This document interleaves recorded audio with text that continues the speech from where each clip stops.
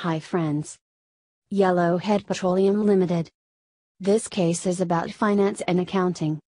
Financial accounting entries must be made for a small Canadian oil and gas exploration and drilling company headquartered in Edmonton, Alberta, for a project in northern Saskatchewan. On his way back to Lima, Guillermo gave Italo the details regarding the meeting he had attended in Washington with the directors of Voxiva Incorporated. The partners agreed that the impending closure of Voxiva Peru was something that did not surprise them, since their relationship with the parent company had been weakening over the years. Financial accounting entries must be made for a small Canadian oil and gas exploration and drilling company headquartered in Edmonton, Alberta, for a project in northern Saskatchewan. Get your Yellowhead Petroleum Limited case solution at thecasesolutions.com. Thecasesolutions.com is the #1 destination for getting the case studies analyzed.